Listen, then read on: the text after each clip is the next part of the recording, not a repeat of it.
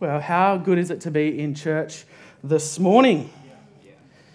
Amen. That's right, Sharon. Come on. Well, we are in our life culture series at the moment as we're feasting this year, which is all about being different to the world around us and feasting on God's goodness and greatness this year. And we are very fittingly in our culture series, which says that we bring life, which means that we bring love, we bring inspiration, we bring fun, and we bring excellence. And the Bible calls us to live differently. And in Romans 12:2, it says, "Stop imitating the ideals and opinions of the culture around you, but be inwardly transformed by the Holy Spirit through a total reformation of how you think. This will empower you to discern God's will as you live a beautiful life, satisfying and perfect in His eyes." You know, this culture verse is a very important call to us as Christians to live differently. And talks us about stop living the way of the world, but to live Christ-like. And, it's super important. But something in this verse that sometimes gets overstepped or missed. Yes, people in the world can actually live a good culture, but the thing that's different about Christians and about us is this part of it that says, "But be inwardly transformed by the Holy Spirit." You know, we're being called to be transformed from the inside out by the Holy Spirit. You know, people in the world can actually live by the same culture code as us. They could live by life. They could say, we bring love, we bring inspiration, we bring fun, we bring excellence, but it's not the same because we're being called to live through the Holy Spirit from the inside out and be transformed by the Holy Spirit. So today we're going to look at how to live a Holy Spirit-empowered life. So what does it look like to live a Holy Spirit-empowered life? What does it look like to be transformed from the inside out by the Holy Spirit to live a life that is pleasing, is good, is beautiful and satisfying to God? Well, firstly, we look at Holy Spirit-empowered love. And we're going to look at a few people in the Bible who modelled this life culture. And so firstly, Holy Spirit-empowered love. And the first one I want to look at is Joseph in the Old Testament. Now, Joseph was someone who had the Spirit of God inside him. Even Pharaoh said it. So he pointed it out in Genesis 41:38. It says, "So Pharaoh asked them, 'Can we find anyone like this man, one in whom is the Spirit of God?'" Now, if you know the story of Joseph, he was sold into slavery by his brothers. His brothers didn't quite like him at the start of the story, and they sold him into slavery and faked his death, lied to their father. I don't know about you, but I'm one of 6. I'm the youngest. I don't know whether my siblings wanted to do this to me. I was the favourite child, a little bit like Joseph. But they sold him into slavery. Yet, with the Holy Spirit empowerment, Joseph responded with love. It says later on in the story in Genesis 50:18-21, it says, "His brothers then came and threw themselves down before him. 'We are your slaves,' they said. But Joseph said to them, 'Don't be afraid. Am I in the place of God? You intended to harm me, but God intended it for good, to accomplish what is now being done, the saving of many lives. So then don't be afraid. I will provide for you and your children.' And he reassured them and spoke kindly to them." Joseph, with the empowerment of the Holy Spirit, spoke love into that situation. Now, I don't know about you. If you've got siblings, maybe you've had some run-ins with them before. But if my siblings sold me into slavery, I don't know what I would say.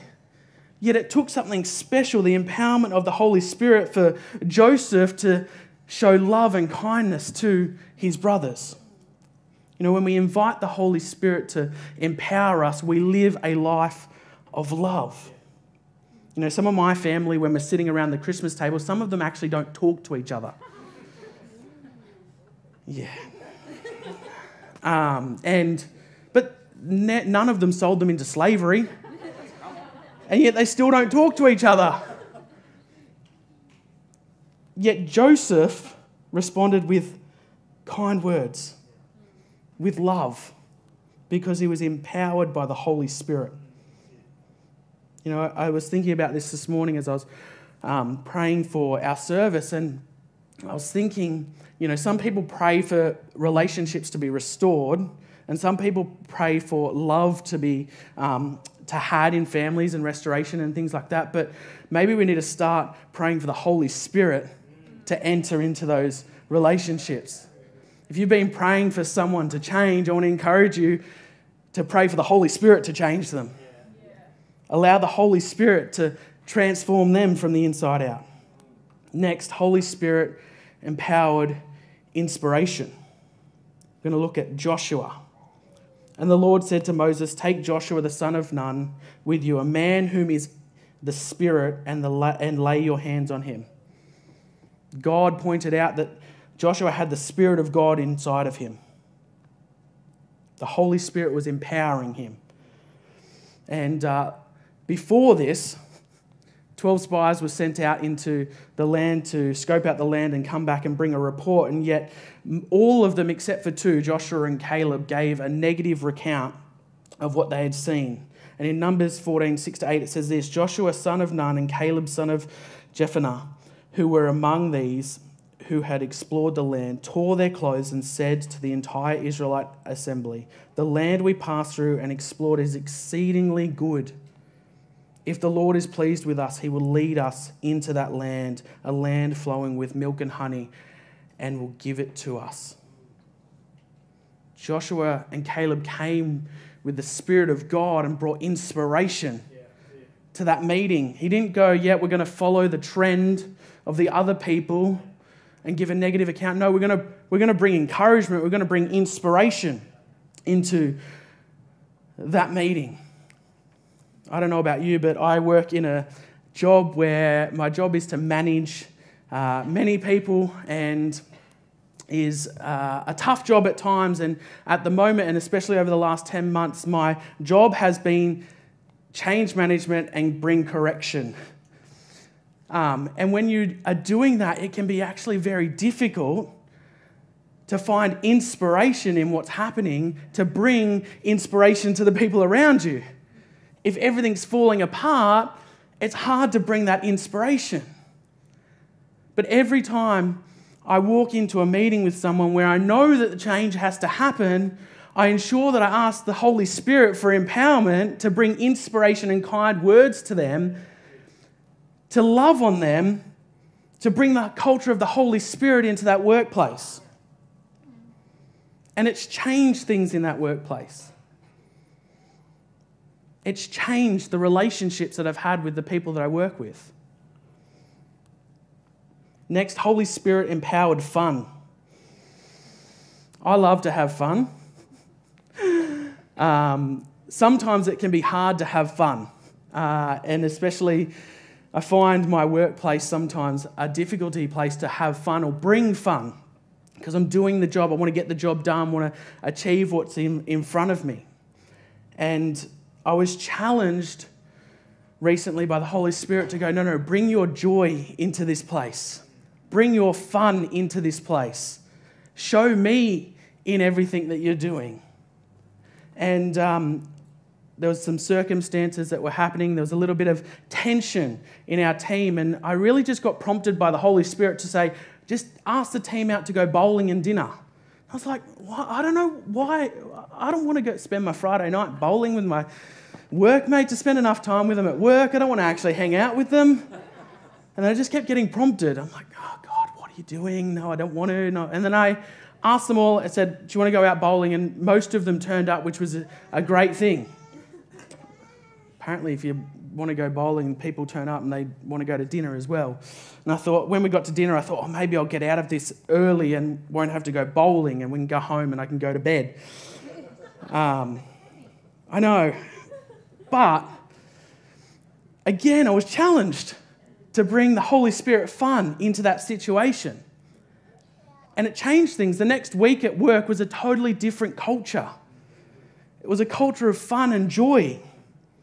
Jesus was full of joy through the Holy Spirit. It says in Luke 10:21, at that time, Jesus, full of joy through the Holy Spirit, said, I praise you, Father, Lord of heaven and earth, because you have hidden these things from the wise and learned and revealed them to little children. Yes, Father, for this is what you were pleased to do.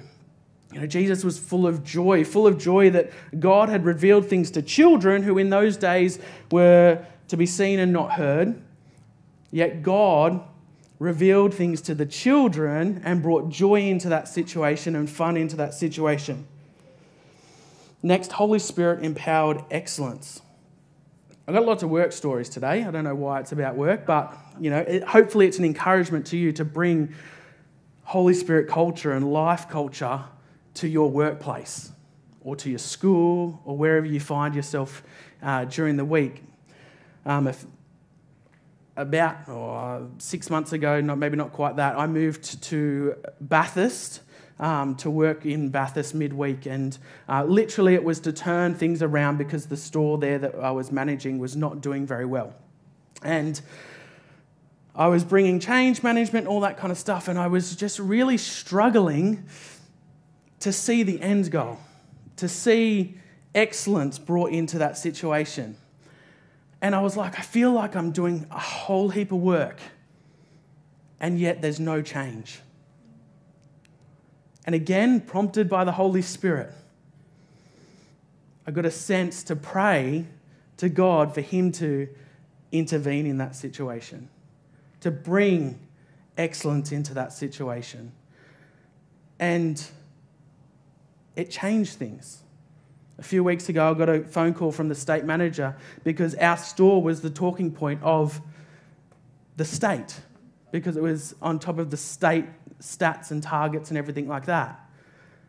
And I got to reflect on the goodness of God and how His Holy Spirit had empowered that. We need to rely on the Holy Spirit to empower us in our day-to-day. Don't get complacent, though. Don't stop asking for Him to help, because the enemy of the Holy Spirit and excellence, the spirit of excellence, is complacency. Daniel in the Bible had a spirit of excellence. It says this in Daniel 6:3. Then Daniel distinguished himself above the governors and satraps because an excellent spirit was in him, and the king gave thought to setting him over the whole realm. Daniel had the spirit of excellence in him, and he was lifted and given a hierarchy.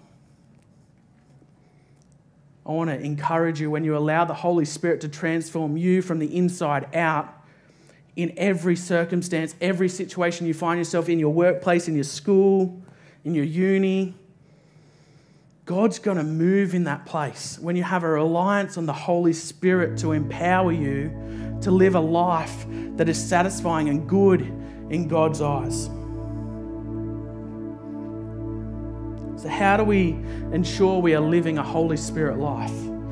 How do we ensure we are being transformed inwardly to live a life that is different to the world? Firstly, invite the Holy Spirit. Invite the Holy Spirit to empower us. We need to acknowledge the Holy Spirit. It's there to help and guide us. Jesus invited the Holy Spirit to come to us. It says in John 16:5-7, "But now that I'm about to leave you and go back to join the one who sent me, you need to be told, yet not one of you are asking me where I'm going. Instead, your hearts are filled with sadness because I've told you these things. But here's the truth. It's an advantage that I go away, for I don't go away. If I don't go away, the divine encourager, the Holy Spirit, will not be released to you. But after I depart, I will send him to you." You know, Jesus sent the Holy Spirit to be an encourager, to be a comfort, to be our strength, to be a guide.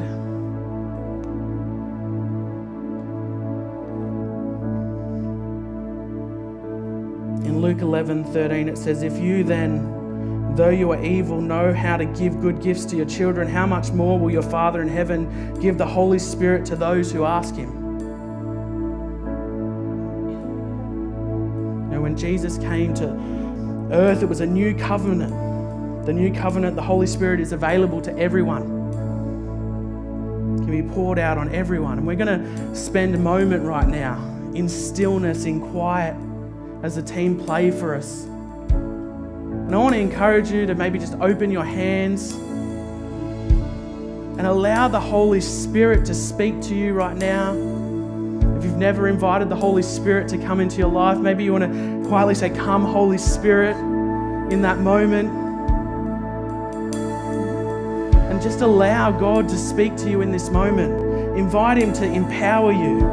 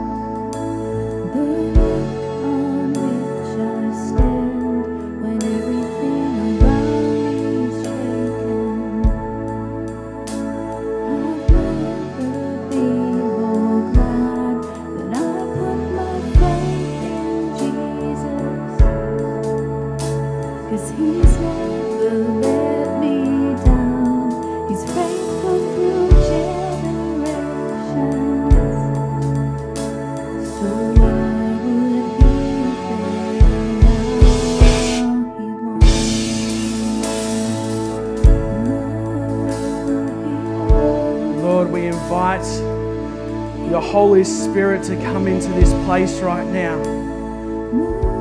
Lord, we pray that you would just send your Holy Spirit to empower us, to transform us from the inside out this morning. God, I pray right now that your Holy Spirit is speaking to people. Maybe they're hearing your voice for the first time in this moment.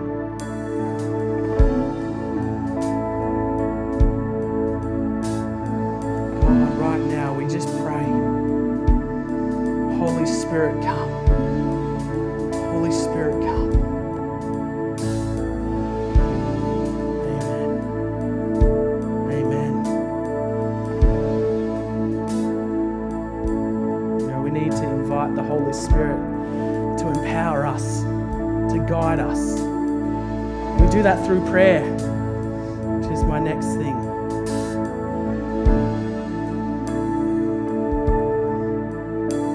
Prayer is all about being in community and speaking to God, speaking to Jesus. But he's also given us the Holy Spirit so that we can be in community and fellowship with him. For us to speak with the Holy Spirit and invite him in. 2 Corinthians 13:12 says, "Greet one another with a holy kiss. All God's people here send their greetings. May the grace of the Lord Jesus Christ and the love of God and the fellowship of the Holy Spirit be with you all." You know, Paul is encouraging the church in Corinth to be in fellowship with one another and to be in fellowship with not only God but the Holy Spirit. When we're in fellowship with the Holy Spirit, we're in community with him, when we're speaking to him.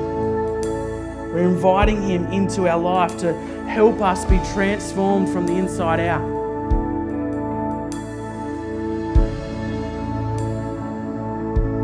Next is worship. Worship is such a powerful way for us to spend time in the presence of God, spend time in his Holy Spirit.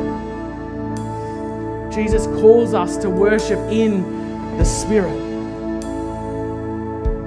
It's so important for us to worship and invite the Holy Spirit to move in our worship. It says in John 4:21-24, "Woman," Jesus replied, "believe me, a time is coming when you will worship the Father neither on this mountain nor in Jerusalem.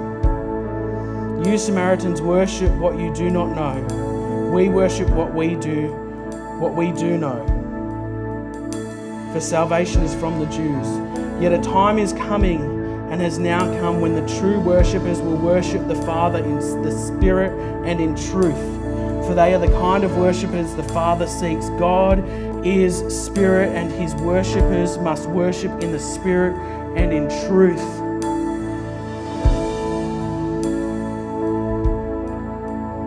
You know, if you have never invited the Holy Spirit into your worship, I want to encourage you to invite Him as you worship.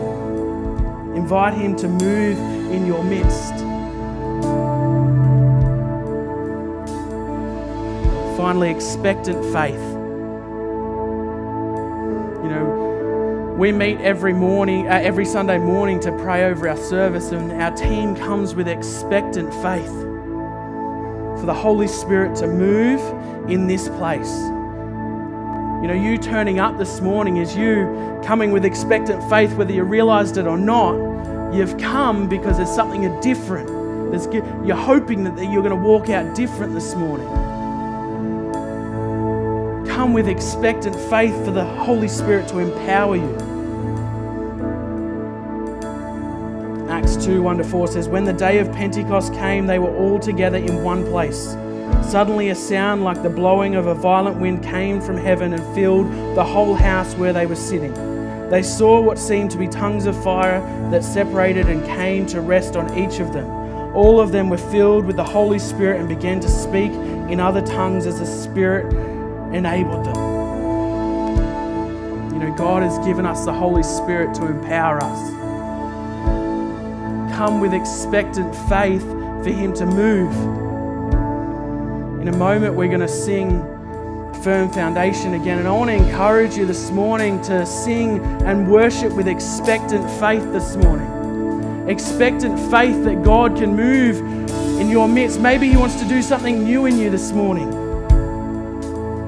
Maybe you haven't raised your hands in worship before. Maybe you're getting a prompting to do that. Maybe you need to kneel in His presence this morning. Maybe you want to come down the front and kneel in His presence this morning. I want to encourage you, don't be afraid of the prompting of the Holy Spirit this morning.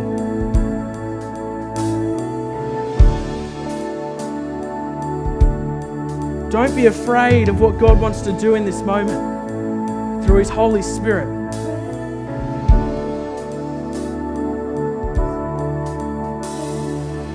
Maybe you're in the room and this is the first time you're hearing about the Holy Spirit. Maybe you've not said yes to Jesus before and you're unsure about what this is all about. I want to encourage you that your first step could be to say yes to Jesus this morning, to invite Him to empower you and to help you this morning.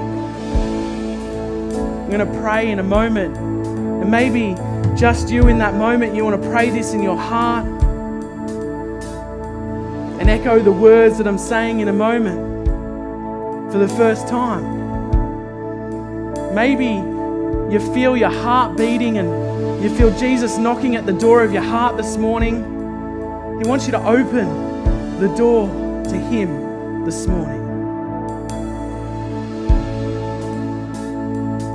God, we thank You so much that You came to earth as Jesus to die for us. Lord, we thank You that You sent Your only Son to us.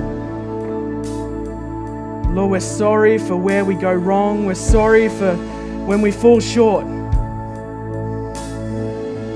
But Lord, this morning we commit our lives to You. We commit ourselves to You and the prompting of the Holy Spirit. Lord, we invite the Holy Spirit to come right now. We invite the Holy Spirit to move in our midst right now. Lord, I just pray right now that Your Holy Spirit would be evident this morning.